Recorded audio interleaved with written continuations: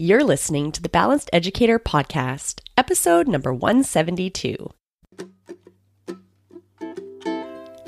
Welcome to the Balanced Educator. We're your hosts, Kaylee and Josiane from EduCalm. Our intention is to equip and empower you to feel more calm, balanced, and joyful in all aspects of your life.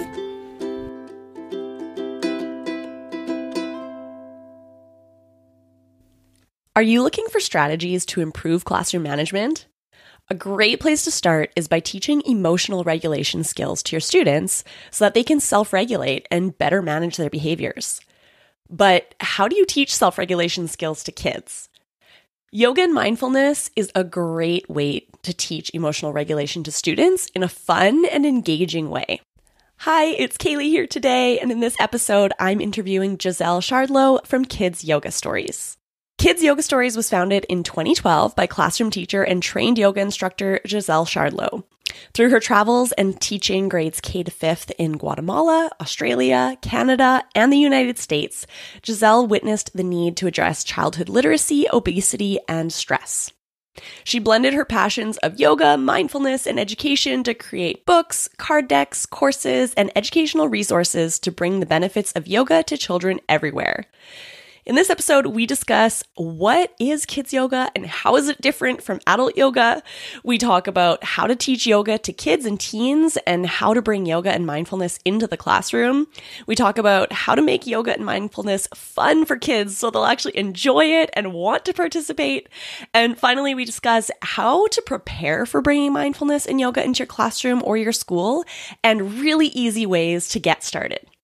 Now, before we dive in, here's a word from our sponsor.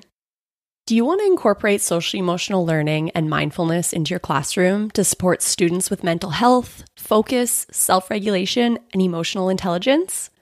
With so much on your plate as a teacher, you probably just don't have time to get trained, develop resources, and teach the lessons yourself. Plus, you need time for self-care too.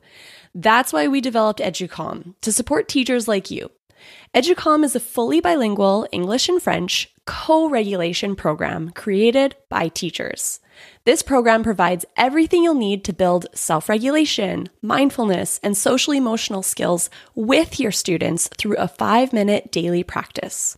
With EduCalm, you don't have to be the expert. Just log in, press play, and participate with your students as you all prepare your minds and bodies for calm and focused teaching and learning together.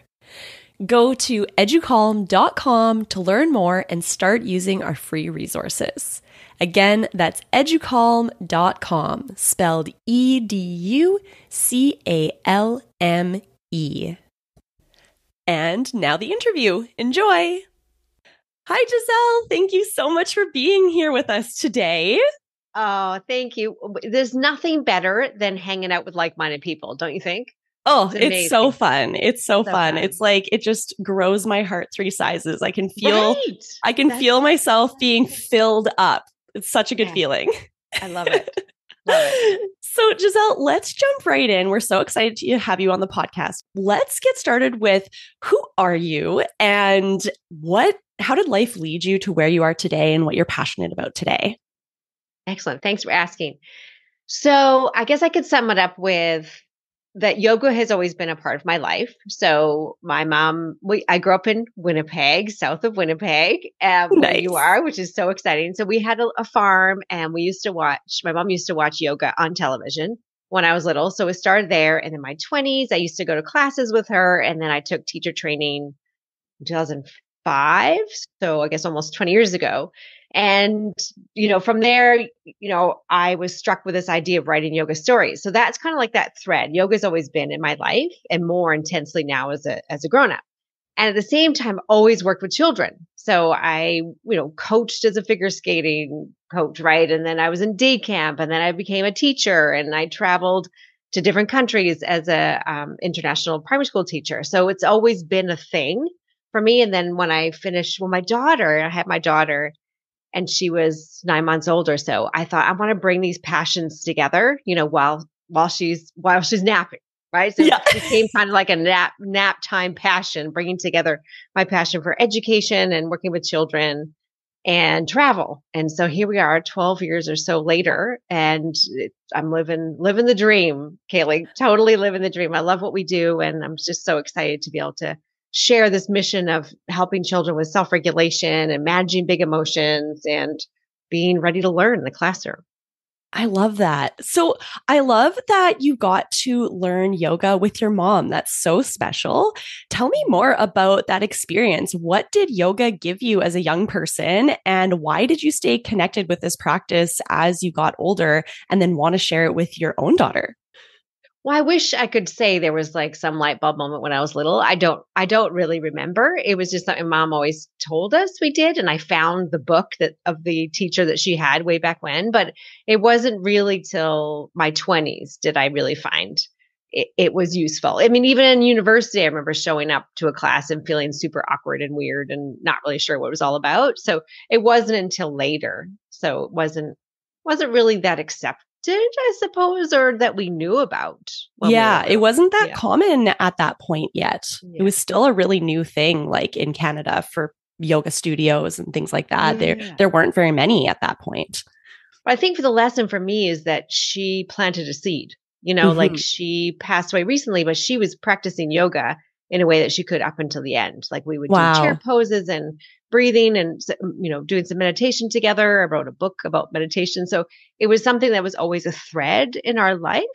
Yeah. Not that she was like a diehard yogi, but it was just something that was always there. It was like that practice that you could come back to as a tool. Yes, exactly. And I think that's what we, as educators, that's what we have to remember. We're planting seeds in the classroom, right? I love that you mentioned that because sometimes as teachers, when we're teaching mindfulness, yoga, these types of practices, coping strategies, breathing skills, it can feel kind of disheartening sometimes when you don't see the effect that it's having on your students immediately. But remembering that this is like a seed that is planted, and then as they get older and those emotions get more intense, stress gets more intense, they're like, oh yeah, I have this thing that I learned when I was a kid. I've kind of a similar experience that is just coming back to me now that I almost completely forgot about, was that I used to be a gymnast when I was a child and young teenager. And my teacher had given me, like my coach had given me this like relaxation tape to help me fall asleep at night. And so I would listen to it at night, and it was like a body awareness, like a body scan. So it would say like, notice your toes, relax your toes, notice your feet, relax your feet. And that was really kind of my intro to this body awareness relaxation. Like, oh, I can actually choose to relax my body. Like that's something that I can do. That was planted. I must have been like 10 years old or something when I started that, and just grown from there. That was the first seed. I love you saying that too, because I have the same experience as a figure skater. So I was a figure skater forever, a competitive skater. And my coach was the same. She never said, let's practice yoga, mindfulness. It was always, let's do visualizations or let's do some meditations. Exactly like that. It was much more normalized, I feel like, right? Back then. And I think that again is another lesson for us to think about. This isn't anything new. Yes. Right? This is not new. Not only do we have proof of the Yoga Sutras that was written 5,000 years ago, but it's something that is just about being human. It's secular. It's available to us all the time. It spans across all religions, so there's no barriers there. It's just about being a human, learning to breathe well, move well, and know how, like your thoughts, words, and actions, right? Yeah, totally. And I just remember kind of points in my life growing up where this realization of, okay, I can have control over my body. Like it doesn't have to control me all the time. There are things that I can do to manage how I'm feeling, whether that be like an emotion or like physical pain, because I was an athlete growing up and there was generally some sort of pain happening in my body I was dealing with, injury and things like that. So yeah, noticing that like even with physical pain, there's something that I can do to like manage the feelings of pain. It's been this great tool that I've had throughout my life. And it started with these little seeds at a young age. Yeah. So let's talk about like why is yoga good for kids, and why do we want to introduce this when they're young rather than just waiting till they're older and can like get into it more, because young kids don't necessarily, they don't experience the yoga practice like adults do. So why would we want to start when they're young? Right. Yeah. So let's think about the things that concern us, right? And so yoga is different than another sport, for example, because it affects their social, emotional, the mental, and their physical well-being, right? And so just quickly looking at that, right? Emotionally, we can use breath and mindfulness to work on reducing anxiety, reducing stress, right? And so all those big emotions, anger, depression, all those things, right? And then mentally, we use it specifically in the classroom for focus and attention. We're using, again, the breath, mindfulness, some chair yoga movements, different shapes.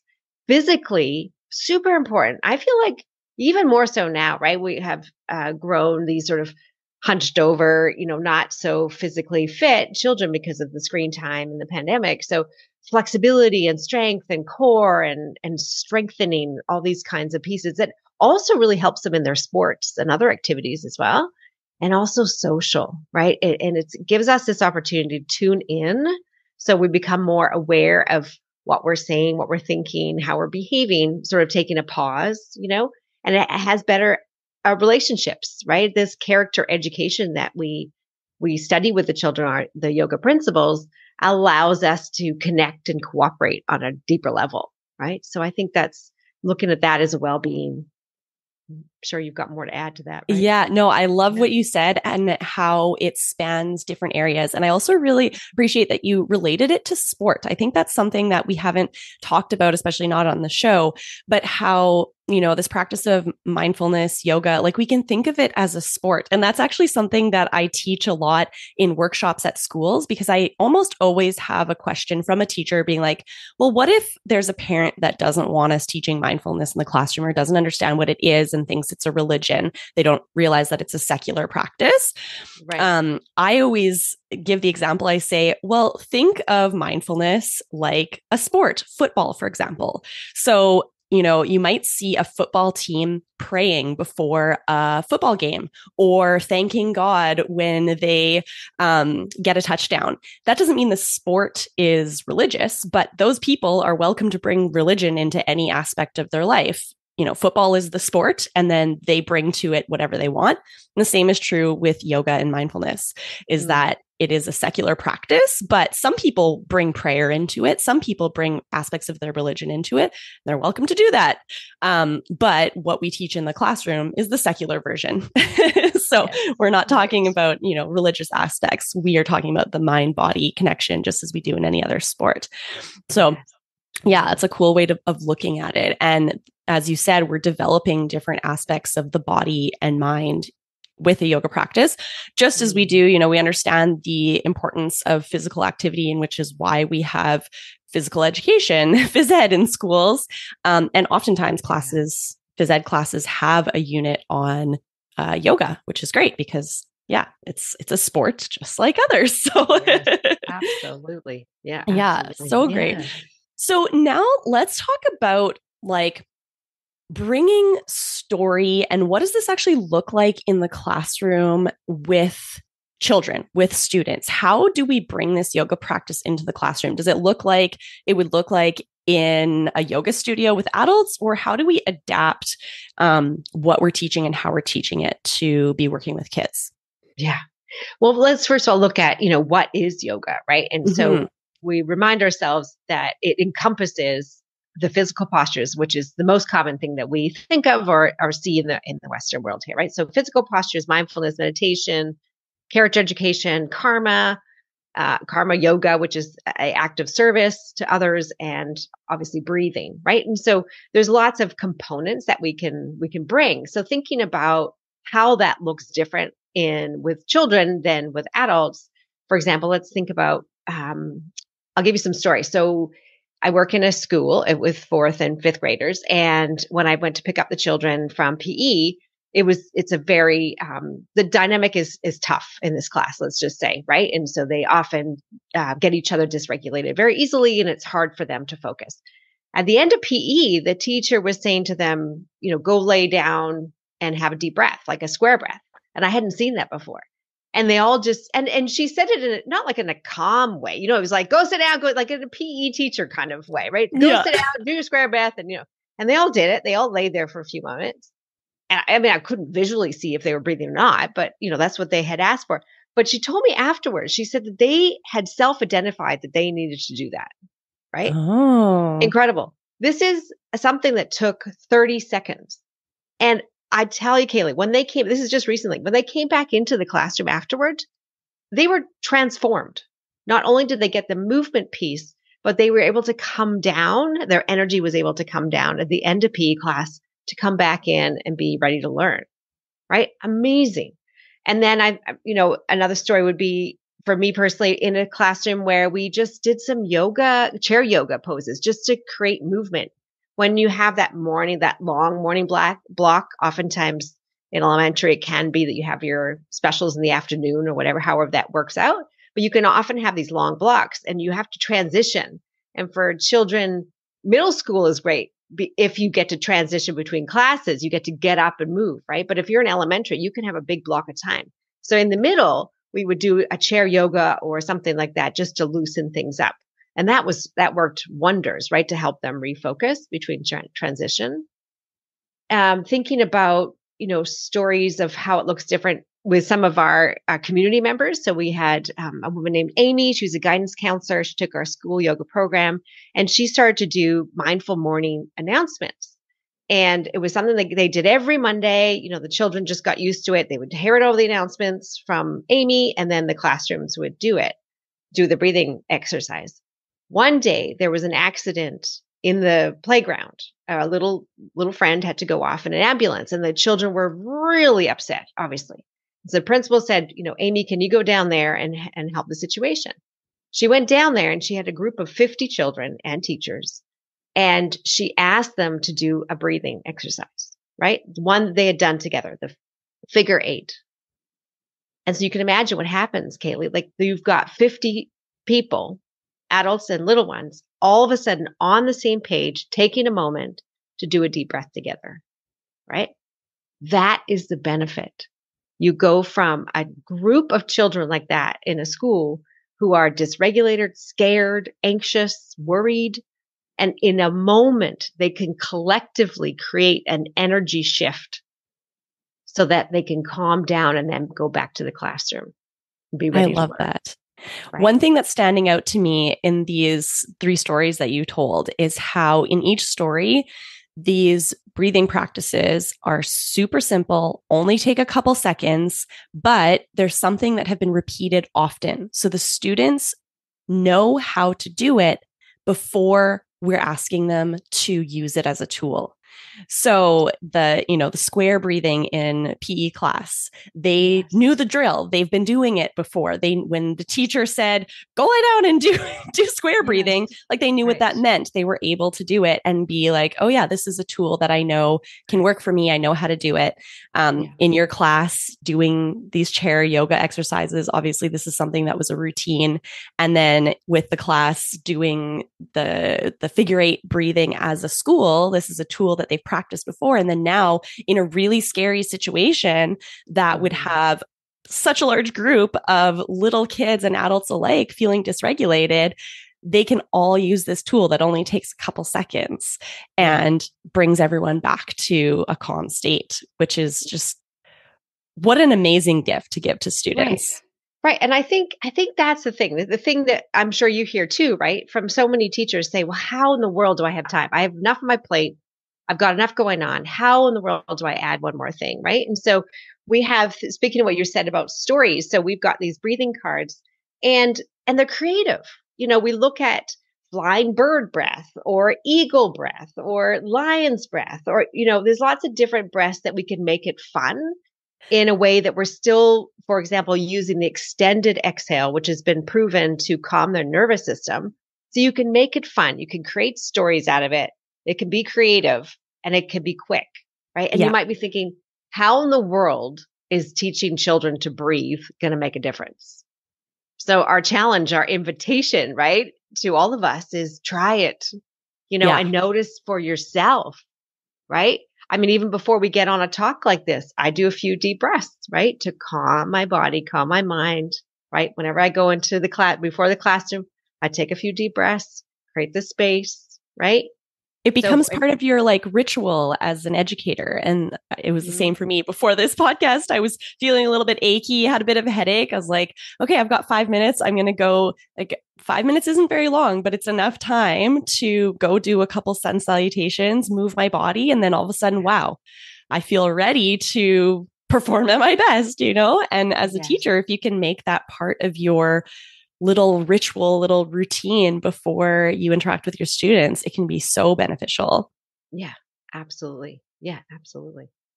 That's great. So yoga cards, or breathing cards, you were talking about all these different animal breathing. That's another thing that's so fun with kids is they connect so easily to animals. And that's one thing that's really fun with yoga is that most yoga poses are modeled after animals. And you are kind of asked as the yoga student or as you're doing the posture to kind of embody that animal. And I think that is something that weaves through many different traditions and many different cultures is this aspect of connecting with kind of the animal's qualities. And yoga is so fun for that. So tell me more about like different animal breathing and maybe can you guide us through an animal breath? Yeah, totally. Wait, just you saying that remind me now that because you're on Canadian soil over there. We had another one of our participants in our school yoga program was from the north in Ontario, working with First Nations groups. And she worked with the elders there. We created these cards together called the Grandfather Teachings. They're so amazing, right? And she looked at the work that we were doing. She was looking at, wow, how similar it is to First Nations culture, right? And so the animals came through in these cards and they're acting out these shapes and what they know through the wisdom of these animals through yoga postures. It's just amazing. So as you say, it goes across different cultures. So animals, definitely. For the little ones, for sure. I mean, for the older ones, not so much. They would think we were a little goofy. They might not outwardly be excited, but there is some form of familiarity that comes up when you ask them to, breathe like a certain animal or behave like a certain animal. It gives them something to kind of imagine and connect with when they're doing this breath or posture that is unfamiliar to them. So it brings some sort of familiarity and makes it feel less weird for the older kids, at least in my experience with high school students. Yeah, I noticed that. Absolutely. Well, speaking of which, let's do eagle breath. This one, when I was making these cards up a couple of years ago, my daughter, who was probably about 10 or so at the time, so she wasn't a little one, but she made it. I said to her, you make up one and we'll add it in the deck. And she knows I love bald eagles. So I'm from Vancouver originally, and we used to go up on the way to Whistler there in anyway, we used to go watch the eagles. So a bald eagle. So she says, put your arms up like this. So we're doing our eagle arms. And then when you take a deep breath, you can't see it, can you? So when you're doing like an eagle pose, putting your arms up in front of you, your palms are crossed in front. And if you're looking through your hole like an eagle, you take a deep breath in, and then you take your arms to your hands to your shoulders. And then you breathe out right in and to the other shoulder. Cool. So it's almost like you're giving yourself like a deep hug and then connecting the back of your hands on the inhale. And as you exhale, giving yourself a hug. Yes, exactly. So that's something like, it doesn't have to just be us as adults creating these fun, creative things. It can be the children, like tell us how a bee, so a bee would be, bzz, we could do a buzz breath or whatever. So we can get them involved. Yeah, so fun. I love doing lion's breath with my students because it starts out with me demonstrating, and then everyone like pees their pants laughing because it's so silly. And then we do it together, and it's just like a fun way to bring laughter and silliness into the classroom with all ages. I've done it with kindergarten kids. I've done it with grade 12 students, and with adults. I do that breath a lot when I'm leading professional development workshops with teachers, and it's just, it's funny. Do you want to explain lion's breath? Yeah. And what's great too, adding that to the pose. So you could be in like a tabletop, in on hands and knees, and then bringing your shoulders back and then taking a breath in and your tongue comes out. So that there's something about that. And you could do the eyes too. Yeah. So your eyes can go goofy. Your tongue comes right out. And it's this moment of what is it? There's something magical about lion's breath. It's like I don't care what my face looks like. So there's a piece of that. You got to like surrender, right? Let's do that again. Inhale in, exhale out with your tongue out. So great. I always tell my students to try to reach their tongue as far as they can down and look with their eyes as far as they can up. So it's like you get this whole face stretch, which is really nice. And then I always over exaggerate the like, make a funny noise to get everyone giggling. Right. I think that's the thing. What you're making mention there. It's not just the anatomical. It's not just the breath and what it's doing to your body, but you're also with your mind, you're making it silly and fun and relatable, and it's not like a forced thing. It's not something that's hard or, so it's an experience and collective. So you're having that collective experience all together. Yeah. And then you can share it, so there's a lot goes on there in the little crazy lion's breath. Yeah. So fun. So I'd like to know your advice for a teacher that's just getting started and maybe they don't know a lot about yoga. Maybe they don't practice yoga themselves at all, but they're like, this is something I'd like to bring into my classroom. Where should they start? Yeah.